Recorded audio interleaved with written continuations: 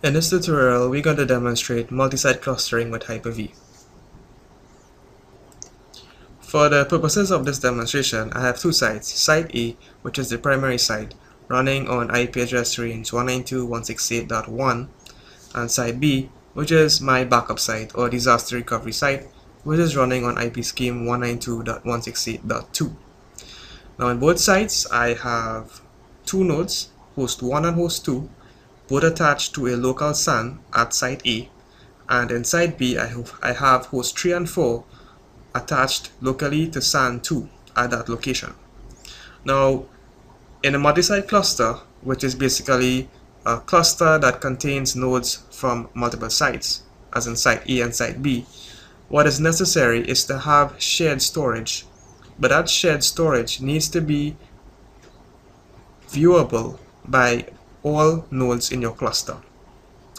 Now we see a problem here because SAN 1 shared storage is only seen by host nodes 1 and 2, and SAN 2 is only seen by host nodes 3 and 4.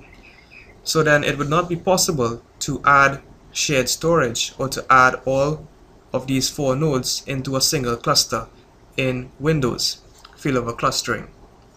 In order to achieve this, you need to use either software provided by your SAN vendor or third-party software such as DataKeeper, Cluster Edition, or SteelEye software, or you can use Virtual SAN, which is the one that I've used in my example here, called HP Left Hand SAN P4000, which is available also in a trial version. So what I'm trying to say is that you need to have some way in order to provide a layer of abstraction so that both SANs appear as a single shared storage to all 4 nodes in your cluster. So you get the following as you see here. And only then can this be added as a single shared storage to all 4 nodes. Now what is important is you need to have replication between SAN 1 and SAN 2 so that if Site A goes down due to some disaster, Site B will continue to function with nodes at these sites connected to your array, which has up-to-date replicated data from SAN 1. So the replication is necessary for multi-site clustering where you have SANs in both sites. And typically with replication, the primary site will be in read-write mode, which will host your cluster resources and virtual machines in Hyper-V, and your disaster recovery site will be in read-only mode, and replication taking place in between both SANs. So let's take a look at how this all works practically. I have all 4 nodes from both of my sites added to a single cluster called VMs, and I have my shared storage which is available to all 4 nodes. Okay, I also have a virtual machine that is currently running on host node 2. And what is important to note that in a failover cluster that spans multiple sites or a geo cluster, you need to have node and file share majority quorum configuration is recommended. So let's go ahead and demonstrate how multi-site disaster recovery works. So I currently have this virtual machine that is running on host node 2, and I want to simulate failure of the SAN in Site A. So in order to do that, I'm going to stop or shut down the SAN at Site A. Let's take a closer look at how this is all seen from the SAN point of view. So here we have our 4 servers connected to this volume, and we see that you're all connected to Site A through this IP address, so this is the IP address of the SAN. So let's go ahead and stop the SAN on site A and initiate a failover to the second SAN on site B and see what happens. So I'm going to start a virtual manager on site B so that quorum will be maintained when I shut down site A.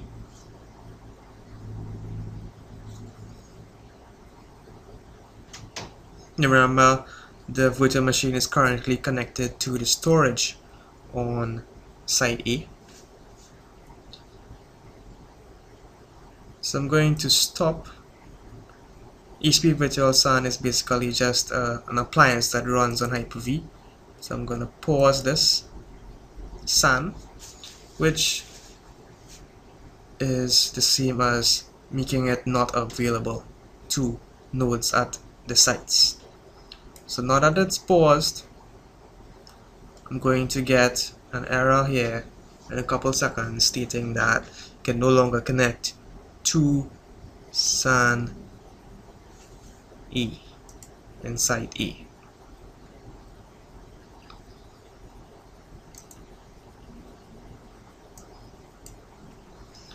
So SAN E has been stopped, and if you take a look at the iSCSI connections from our host nodes, we see that host 2, in where the virtual machine is running, has automatically switched to the SAN on the second site.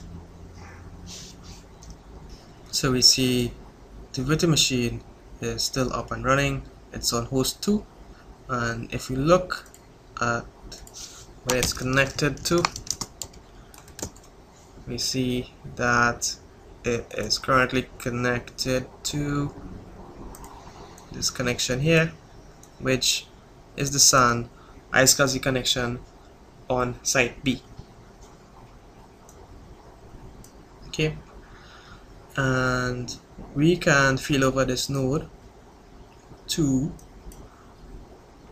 failover this virtual machine to a node inside B as well. And the virtual machine has successfully been migrated to host 4, and the storage is available on host 4. So if we take a quick look back at our SAN view, we see that host 4 has made a connection to the site on SAN B, IP address 2.200. So this ends our brief tutorial on multi-site clustering overview. And in another tutorial, I'm going to demonstrate exactly how I created this volume, this multi-site SAN cluster with this volume that is striped across both SANs and replicated.